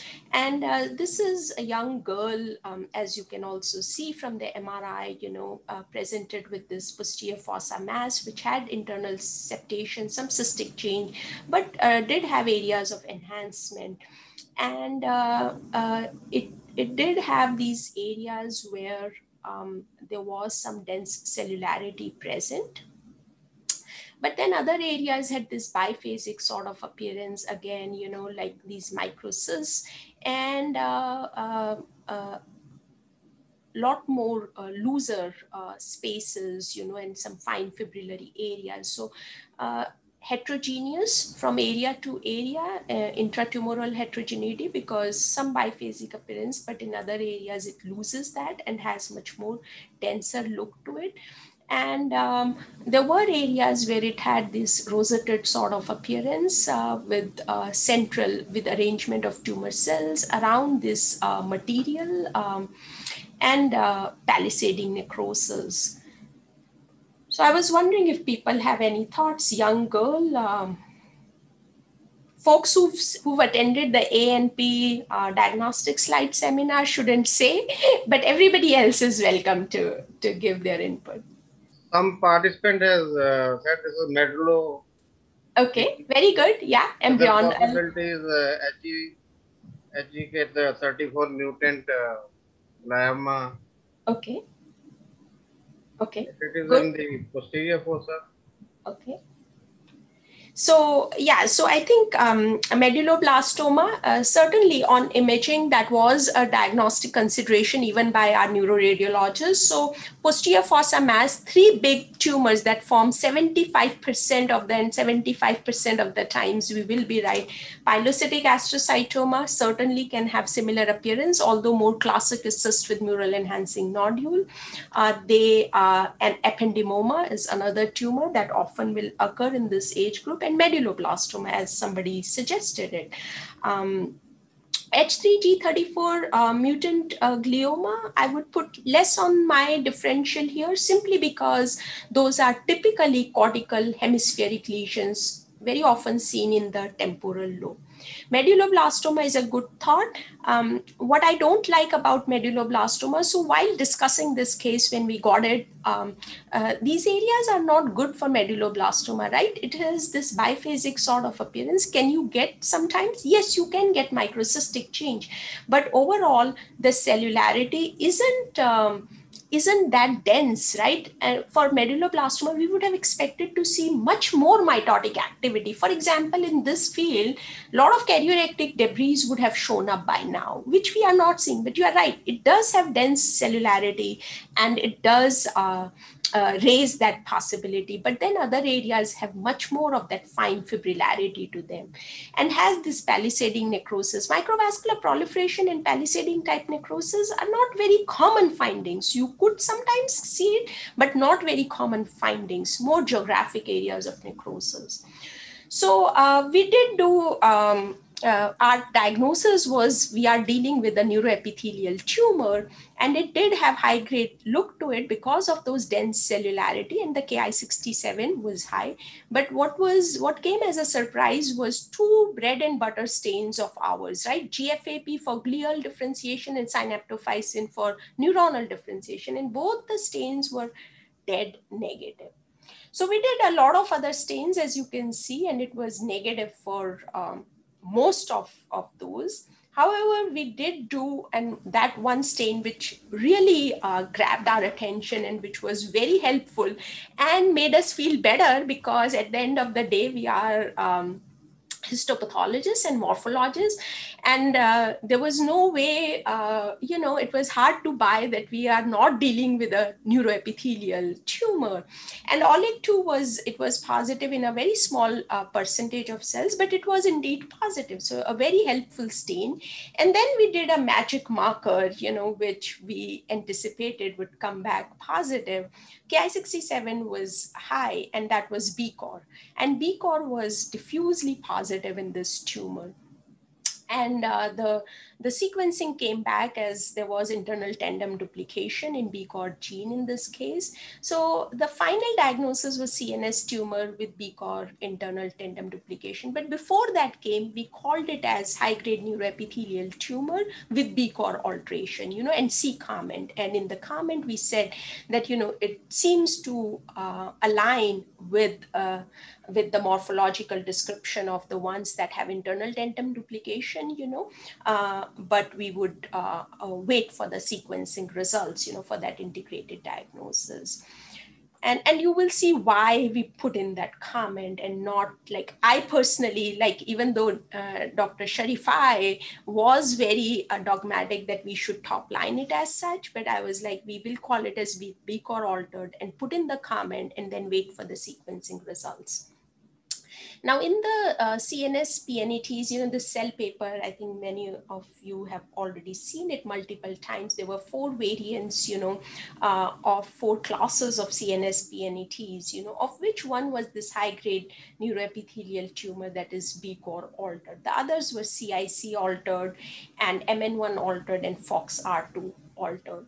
And the one that is BCOR altered typically has this perivascular pseudo-rosetted appearance. It can have embryonal look. Obviously, these were all variants of CNS PNET. So somebody who said that CNS PNET, certainly, and that's why it is called a CNS tumor or high-grade neuroepithelial tumor, and is known by a variety of different names, And this paper from David Solomon's group, from UCSF, essentially characterized, the features, the clinical, radiographical, and genomic findings of these cases. Most of these cases were in cerebellum, but a slightly lesser percentage were also seen in cerebrum, and typically seen more frequently in younger age group. And the thing that needs to be highlighted is that the typical markers, GFAP, synaptophysin, are often negative. And the markers that typically help are OLEG2 and NUN. So if you are seeing something in posterior fossa that has heterogeneous appearance to it, And you are seeing some pseudo-rosetted sort of appearance. They can be homerite type rosettes, or they can be perivascular pseudo-rosettes. It's a good idea. And if it is negative for GFAP synaptophysin, but you do think it does have that fibrillary look to it, or neuroepithelial look, a good idea to run these essential markers, which typically may not be run OLIC2 and NEW-N, and BCOR obviously was positive in all these cases. But the reason to hedge in that, not to hedge or to specifically say with ITD, is because there are other tumors that can have BCOR protein expression. And these are pediatric gliomas that were described by Sanda's group at Boston Children's, with EP300 BCOR fusion, astroblastoma like neuroepithelial tumor with MN1 rearrangement. You saw that in the CNS PNET. In fact, in the methylation class also, they tend to cluster. So the ones with MN1 rearrangement and the high-grade neuroepithelial tumor NOS. So this tumor has gotten its name now, a separate name as CNS tumor with BCOR internal tandem duplication. But the story doesn't end here, because there's a very recent paper that came out, not that recent, but I don't think so. The new WHO has makes a mention of it, is this EP300 BCOR fusion. So this is the paper that was described by Sanda's group, that this 4 tumors, they tended to be supratentorial, and these patients were both low-grade and high-grade tumors. BCOR was positive, but these tumors on methylation, they aligned more closely with the low-grade glioma group, which was the MIB and the MIB ligand group. So essentially these were low-grade glioma group, but the BCOR ITD group, the internal tandem duplication, which our tumor conformed to, and the BCOR protein is also seen in both of these, is high grade, and they tend to have worse outcome. Although these also, despite their low grade nature, the EP300 BCOR fusion also, they had a shorter follow-up period, but they tend to be doing so far. But I would say that, we need to wait and see. But I think the methylation class is more or less aligns with the MIB and MIB ligand group. However, the interesting thing is this: these 3 cases that have been recently published from a group in France, and these all tumors, they tend to be high grade, but BCOR tends to be negative, but they have similar fusion either with BCOR or BCOR ligand 1, So it's interesting. This field is still evolving. And so, will it be apt to say them as with internal tandem duplication, If you do have the protein expression and you do get confirmation by sequencing, go for it. But otherwise, it's a good idea to say BCOR altered and then make a mention low grade versus high grade. And depending upon the alteration, add that, So I'll just pause and see if folks have any questions or comments. Otherwise, I'll move on to the next question. Next case, excuse me. Sonika, one of the feature I believe is for this BCOR and tumor is the less cellularity, uniform thin-walled vascular channel, and it is just like the clear cell sarcoma of the kidney. Yes. Or some of the myxoid tumor which are within this BCOR alteration in infancy in the abdomen. Totally agree, sir. Totally agree. And I didn't have the smear on this case for this one, but in the diagnostic slide seminar, we did have this smear crush preparation, and that is a great point. And thank you for bringing it up. It is much more uniform on low power, I don't think there's any question from the participant. The only question is are you doing methylation profiling for all gliomas? No, we are not doing it on all the gliomas, but we are doing it on cases which are challenging. So doing it more on the pediatric side so far, but we have done it on the adult side also, where we have found some challenges in the diagnosis. But having said that, there are some limitations of the methylome, because some of the entities, for example, plenty is not there. I had a case, which I suspected that it is a malignant transformation of plenty, for example, but plenty is not there on methylome. So you really need to have, and the Heidelberg, the beta classifier, is still working on it. So hopefully the newer version will have that added. Likewise, there was a case we had, which was called outside as an embryonal rhabdomyosarcoma. It was a pontine mass, dural-based mass, and it came to us, and we called it as medullomyoblastoma, because it did have skeletal muscle differentiation, strap cells and all. But it did have compelling GFAP, OLIG2, and synaptophysin positivity. And so there were two places that were on one side and two places, and so really, does it make a difference? Yeah, it does, because for the CNS sarcoma, they wanted to just give the local radiation. But if we were given the diagnosis of medullomyoblastoma, they would have gone ahead and done craniospinal. So there is some treatment modality that differs sometimes in these poorly differentiated malignant tumor. And we did send it, for example, for methylome, because of the tie that we had, Hopkins and we were on one side, and then St. Jude and one other place, Mercy here, they were on the opposite side, of the fence. And the methylome was done on that case, for example, but it aligned with the embryonal rhabdomyosarcoma group. But the caveat is they didn't have any any medullomyoblastoma in the classifier, even in the beta classifier. So how do you know, right? So there are limitations. Was the methylation and the epigenomic profile detecting the skeletal muscle differentiation, within this, and that's why those are aligning. And my suspicion is that is going to be true, that medullomyoblastoma cases will align pretty close with the embryonal rhabdomyosarcoma group that have abundant skeletal muscle differentiation. So no one platform is a magic tool for us, and I think we have to take everything into consideration. But it does help in some instances, and I think help in the sense it gives one other objective evidence and piece of data for us to integrate into the report. Because if we are thinking of something along one line, one entity, if we have methylation profiling help us towards that, it is excellent. But there are limitations of that platform. I think the methylation classifier itself is in its, I shouldn't say infancy, but it needs to be enriched with much more data and cases to be much more accurate. Yes. Because we have also been using it in 80% of the cases, there is an agreement, but I still think the data needs to be put in. Yes, and that is a great point. I think NIH, therefore, here is enriching, like from the entire country here.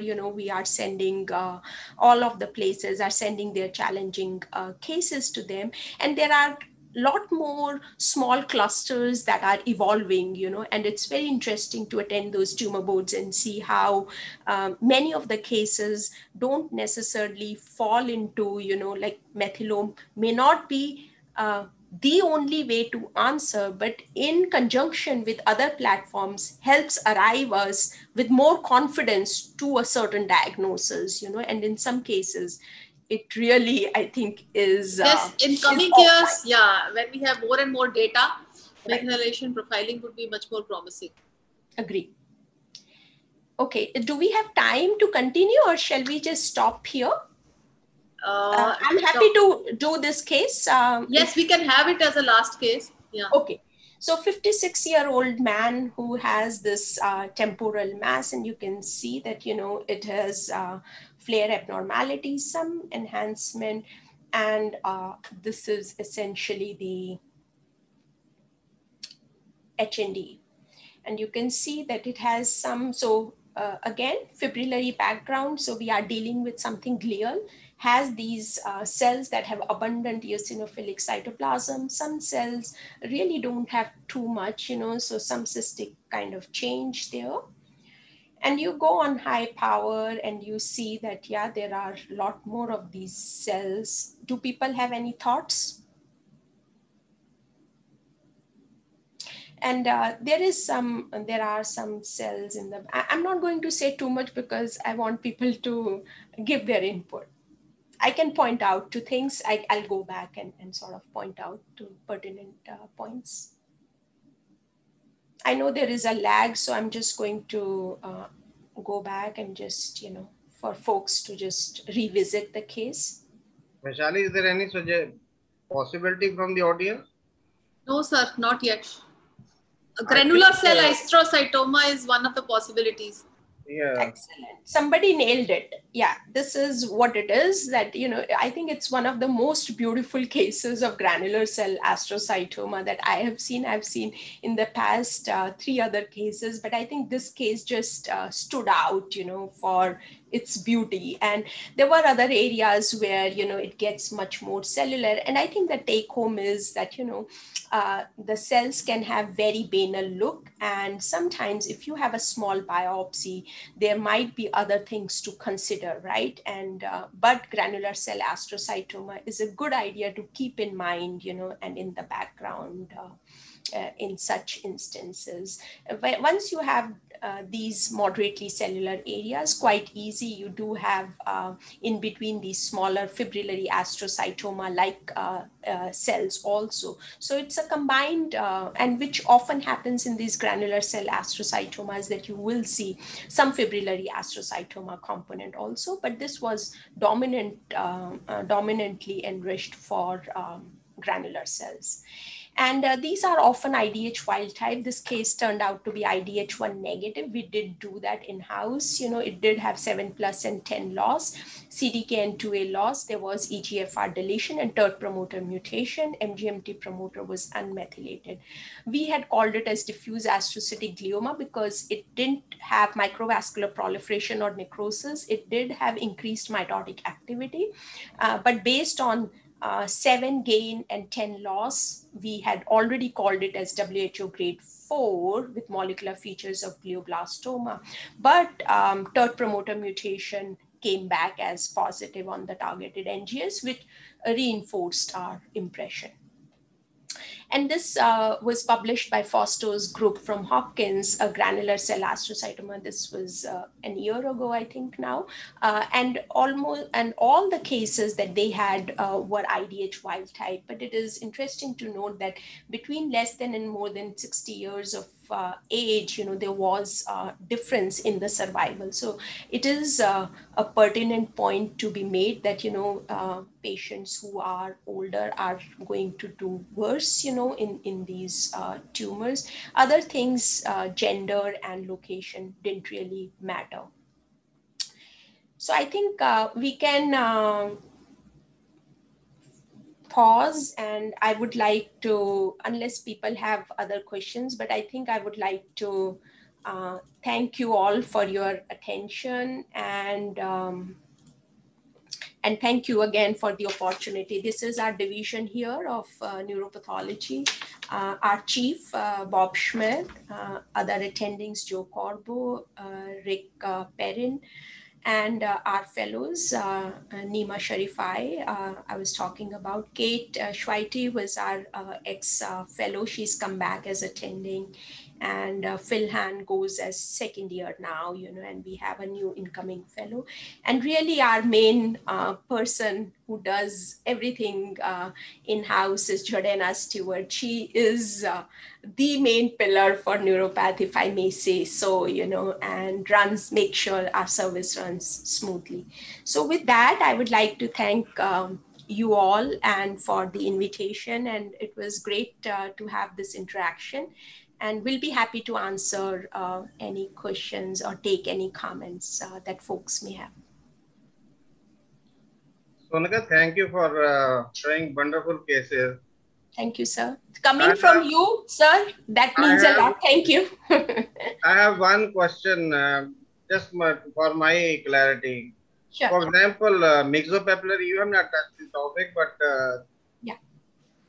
In myxopapillary ependymoma, they now raised it to a grade 2. Yes. Yes. Yes, sir. And one of these shows metastasis. Right. Of course, the recurrence is high. Right.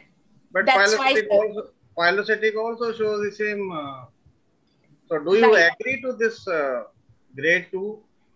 For myxopapillary ependymoma, I think, sir, the ependymoma class is going to be revisited in my mind, because there are new classes that are evolving, sir. Like, for example, subependymoma, like the grade ones that we think, like there is now new cluster that is evolving, that some chromosomal gain, that is third promoter. It's behaving in a worse fashion, so they should actually be grade 2, or their prognosis should be. So I think there is still some evolution needed, but you are absolutely right that pilocytic astrocytomas do have high rate of CSF dissemination, and like the diffuse leptomeningeal glioneuronal tumors, they are 2 or 3, and essentially because of that, even though they have BRAF fusions, a large percentage of those cases, because they are along the neuroaxis, and such tumors that have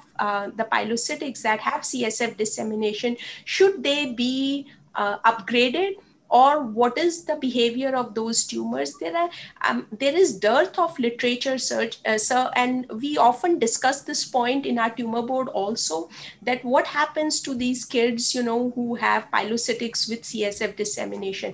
But unfortunately, we do not have a lot of studies that have done good work on that aspect, that the ones that had both of those, like concurrent CSF dissemination versus that did not have, and how those are really clustering, and where, and is there anything different about those? But that area is still, there is void of literature, sir.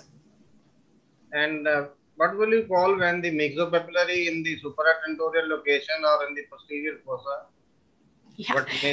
I had one case, sir, and it was not purely myxopapillary ependymoma. It was ependymoma, but it did have myxopapillary features. So I basically called it, this was before this upgrading, the new schema is come, the revised version has come. This was 5-6 years ago, and it was in the posterior fossa, and it did have myxopapillary features. So I called it as ependymoma with classical and myxopapillary features, WHO grade 2, based on the predominant and the upgraded classical variant. But now anyways, it doesn't really matter. Yeah. And your first case was, there were 2 lesions. One was supratentorial, I think in the suprasellar. That has not been biopsied, sir. So that patient is a recent patient. So in fact, we just discussed it on Thursday in our tumor board, and the patient is going in for a surgery next week, sir. So we don't have the diagnosis for the suprasellar lesion, if you wanted to know what the suprasellar lesion was. No, someone from the army, they referred one case to us. And unfortunately, I was more in favor of ependymoma. Similar case. And ultimately, we called it as pilocytic. And after some, I think 6 months, they operated the suprasellar also. That was also pilocytic. So I wonder whether this entity is always there. Yeah. Centric. Yeah, no, I think, sir, it amazes me that we can have morphological many look-alikes, but how we put everything into context, our immunostains, our imaging, understanding of the location and other factors, as well as the molecular alterations, to arrive at that integrated diagnosis. And I think that's the theme of things, that no one platform, because like every place, there are some colleagues who get very excited, if they read a paper, next day they want that in-house, hey, can we get it? We have this, can we bring it in-house? It's showing, it's a great paper in Nature or something. but that's not feasible. We all know that. So yeah. Thank you. Vaishali, any question from audience? No questions. Sonika, I have a list of compliments like lovely, beautiful, relevant cases, very nice presentation with detailed discussion, which was a wonderful feast. Thank you very much. No, thank you. And thanks to all of you. Really appreciate it. Yeah, thank you. So over to Professor Vakant. Thank you. Thank you, Sonika. Such a lovely talk you have given. And I enjoyed it thoroughly. Neuropathology has always been so fascinating. And it's so nice that the cases you presented really illustrated just how advanced neuropathology has become. And so much molecular pathology is now taken over the subject. But we are always very happy that neuropathology in AIMS has been so ably put at the international forefront of both research and diagnosis by our Dr. Chitra Sarkar, who, despite being dean and head of department, was able to ensure that this laboratory has always been the best in our department and all over the world. Of course, Dr. MC Sharma and Dr. Vaishali, thank you so much that you brought the discussion alive with your comments. And of course, we are always happy to have the services and the research which neuropathology has been at the forefront, because their research output is more than the rest of the department, I think, put together. They have the best students, the best theses, the maximum number of PhDs, and some of the most advanced papers in international publication. I would also like to thank Dr. Chitra that when she was head, she started this webinar. And this webinar has been able to bring me together with those who were senior to me, those who were junior to me. Everybody from the past has come back to the present. Thank you so much, Sonika. You gave a wonderful talk. We would love to have you again. Thank you. Thank Thank you you. to Thank you, sir. the rest of the webinar team, Dr. Anchal, Dr. Kavneet, Aruna, Madhu, Ruchi. This team is awesome. And I'm so happy that they continue to do this webinar with so much enthusiasm. Thank you, one and all, for tuning in. Thank you. Thank you, Sonika. Thank you, Thank Sonika. you. Thank you.